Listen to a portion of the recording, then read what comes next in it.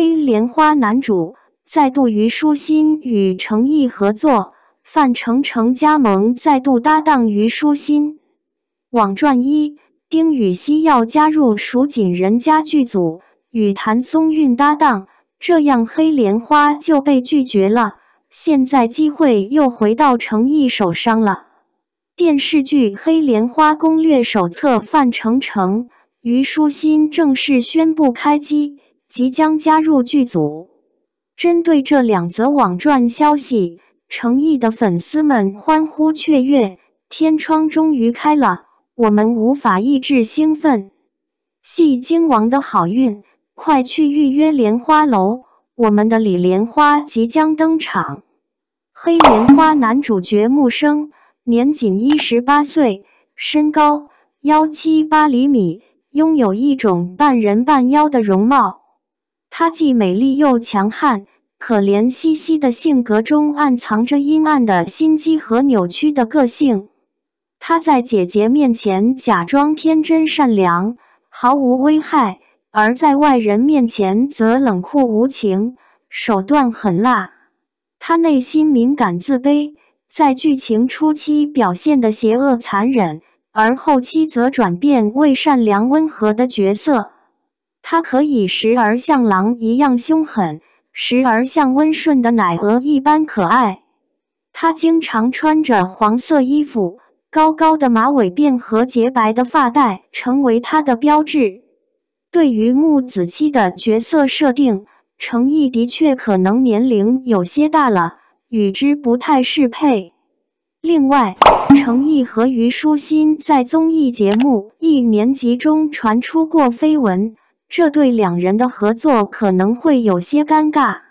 黑莲花攻略手册》这部剧最初确实是计划由陈飞宇来演，但后来因为某些原因改由诚毅接替，才有了他扮演黑莲花的机会。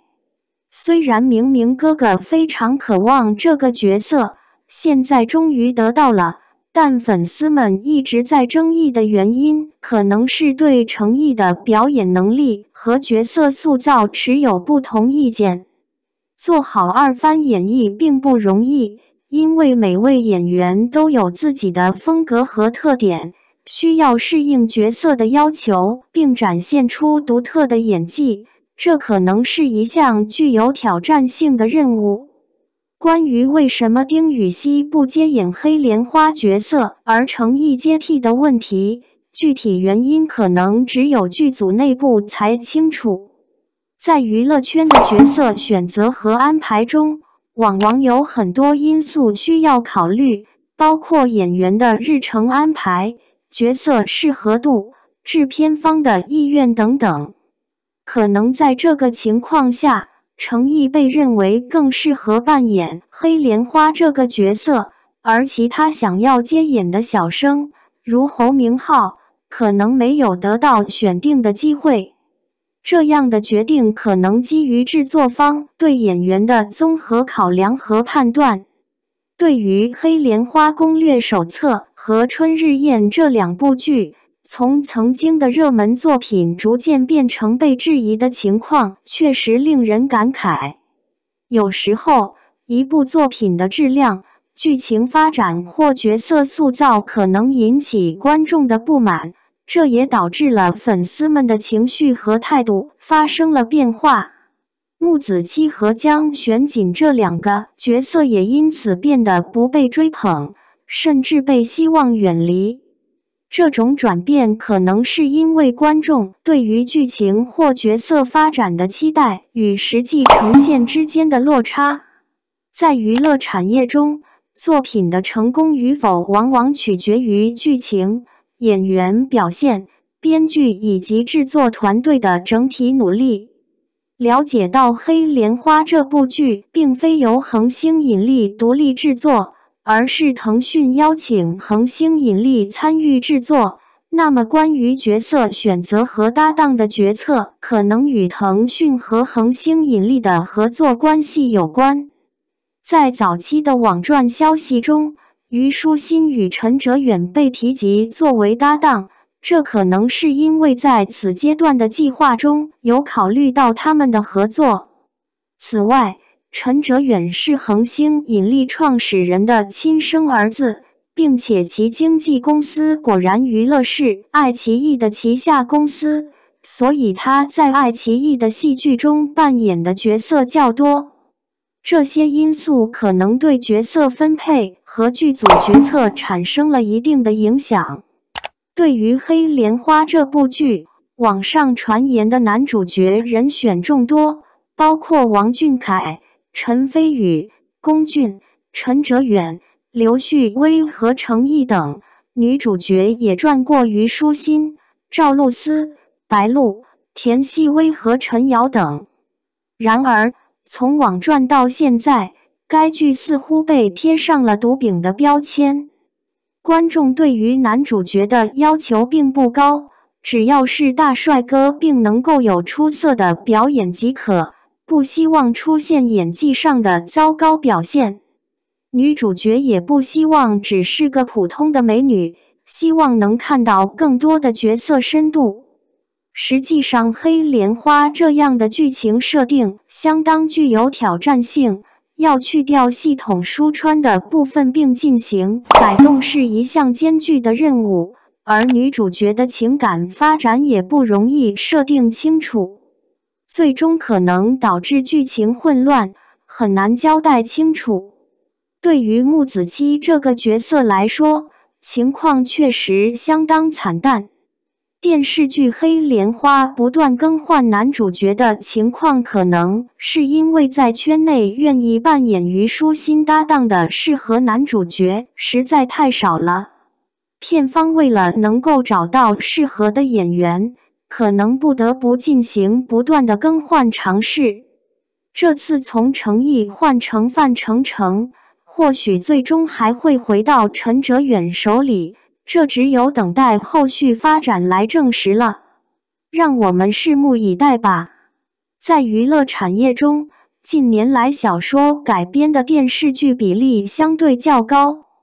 这可能是因为小说作品已经有一定的知名度和粉丝基础，容易吸引观众关注。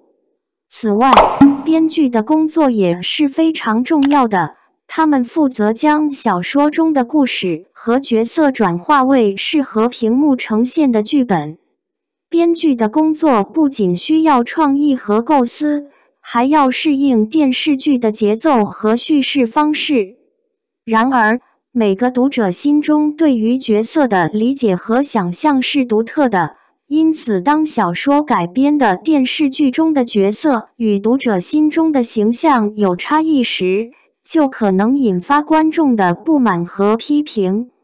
这也导致有些书迷觉得没有演员能够完美的诠释他们心目中的角色。这种怨气和批评往往会被转移到演员身上，但实际上，演员只是按照编剧和导演的要求来扮演角色，并不能完全符合每个观众的期望。在电视剧制作中，编剧的工作是非常重要的，他们需要在尊重原著的基础上进行合理的改编和创新，以呈现出符合观众口味的剧情和角色。娱乐产业中小说改编剧频繁的现象确实令人深思。无论是观众还是书迷，每个人都有自己心中理想的角色形象。因此，当看到电视剧中与心中形象不符的演员时，不满和批评就会不可避免地产生。编剧在改编小说时需要权衡原著和观众期待之间的平衡，这并非易事。同时，观众对于编剧的要求也越来越高，希望能够看到更为创新和贴合自己期待的剧情和角色塑造。我们也要理解演员们的困境，他们是按照编剧和导演的指导来扮演角色，尽力诠释剧本中的人物形象。每个演员都有自己的特点和表演风格，有时候可能无法完全符合观众的期待。编剧在小说改编剧中扮演着重要的角色，需要面对观众期待、原著粉丝的情感和批评等多重压力。观众和书迷也应该保持理性和宽容的态度，理解电视剧制作中的复杂性，并对演员和编剧的努力予以肯定。只有通过共同努力，才能打造出更好的作品，满足观众的期待和喜好。感谢观看视频。如果你喜欢这个新闻，请随时发表评论，喜欢并订阅这个频道。祝你生活永远快乐、平安。